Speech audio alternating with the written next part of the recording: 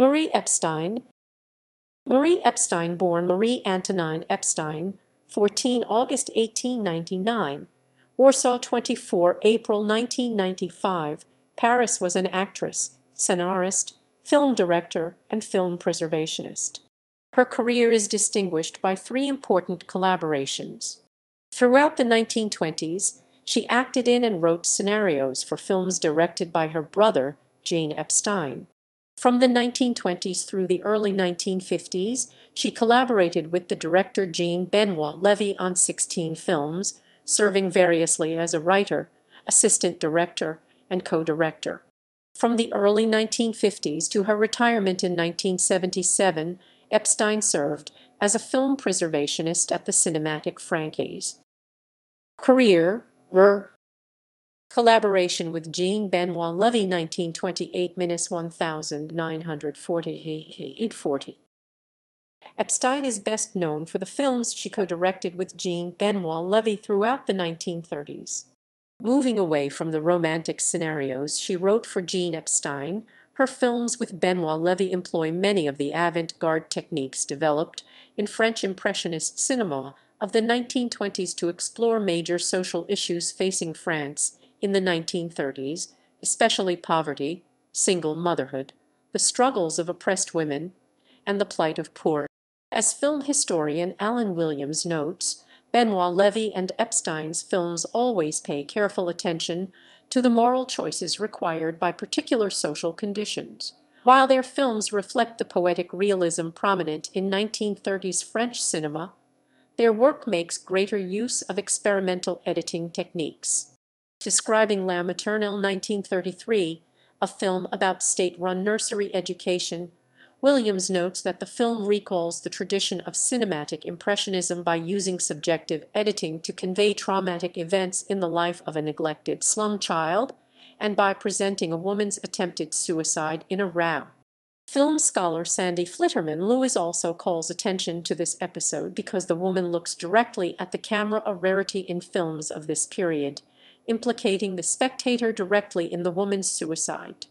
Benoît-Lévy and Epstein's films also depart from typical poetic realist films in their treatment of social issues.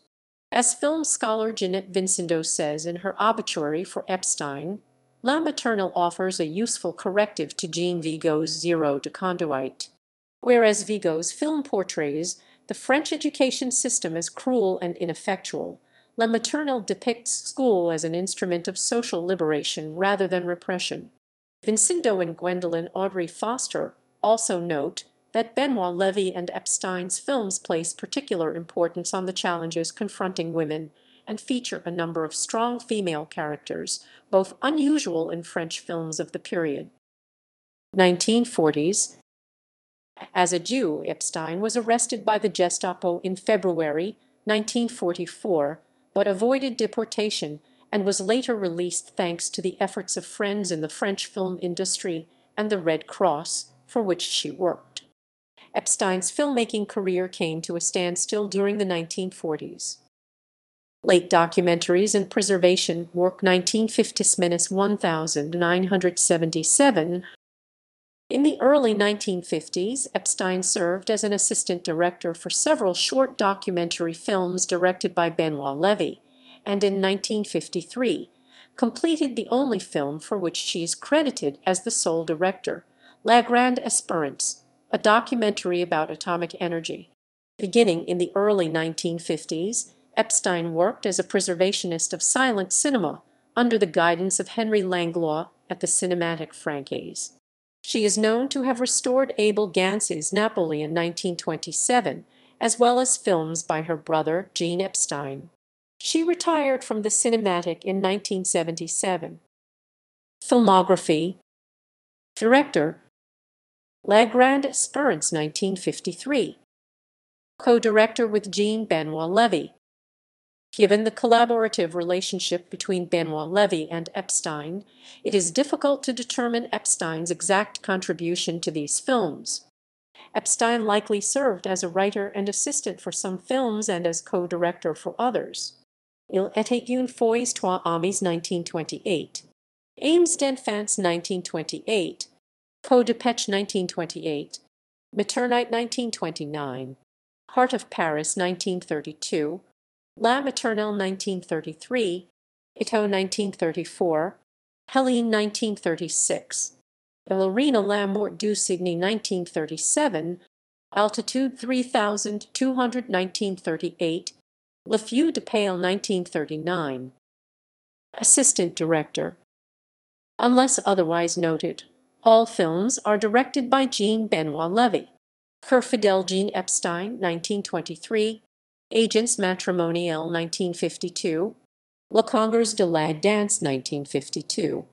Dukes Maîtres pour un valet, 1952.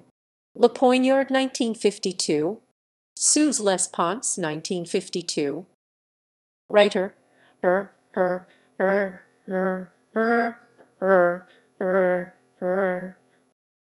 Cœur fidèle Jean Epstein, 1923. Elle affiche Jean Epstein, 1924. Le Double Amour Jean Epstein, 1925. Six et demi ans Jean Epstein, 1927. Vive la vie Jean Epstein, 1937. La Liberté surveille Henry Eisner and Vladimir Vielcek, 1958. Actor. Cœur fidèle Jean Epstein, 1923. Appearances.